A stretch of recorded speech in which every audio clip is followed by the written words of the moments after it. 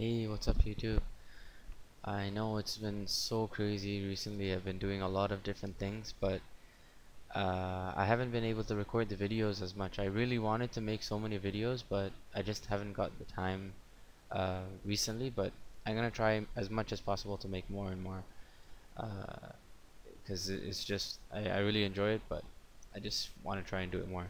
So today's video, I'm gonna show you guys how to change the default search engine on Google Chrome.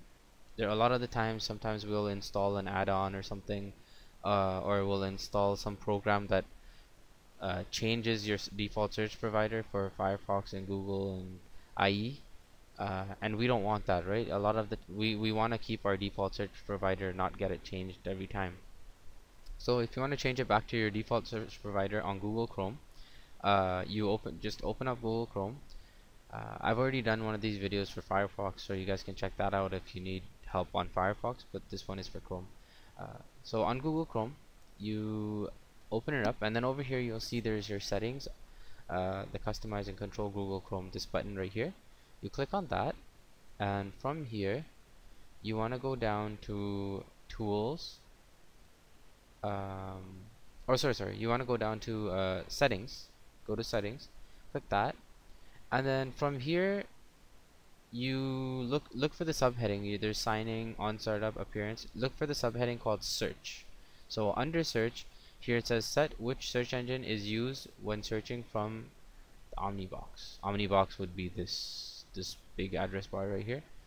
They call it the Omnibox. I don't know why, but yeah, you have that. And then over here you have a drop down menu, and you can just select what your default search provider is. So maybe if it's not Google or something, like right now, if I have Bing selected as my default search provider, I open a new tab and I search here. If I search anything, if I look for tech void and hit enter, look, it's using Bing by default, right? So to change that, you'll just change it to which one you want. Google is the most popular one. I always use Google myself, so I'll change it to Google. And after that, now let's type in tech void, and you'll see it's using Google now. So yeah, that's the way. That's pretty much all you have to do to get it changed. And this is just in case you guys need help on this video. I hope this video helped you guys out. Please don't forget to comment, rate, and subscribe. Take care, guys.